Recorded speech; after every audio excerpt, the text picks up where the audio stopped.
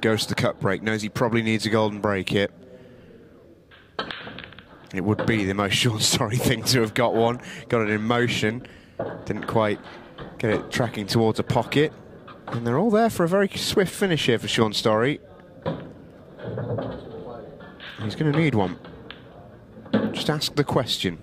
That's all he'll be thinking. He knows he's massive odds against, mainly because Luke's got the next break.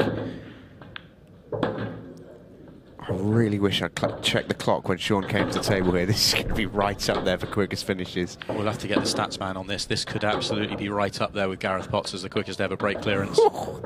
Brilliant from Sean Storey.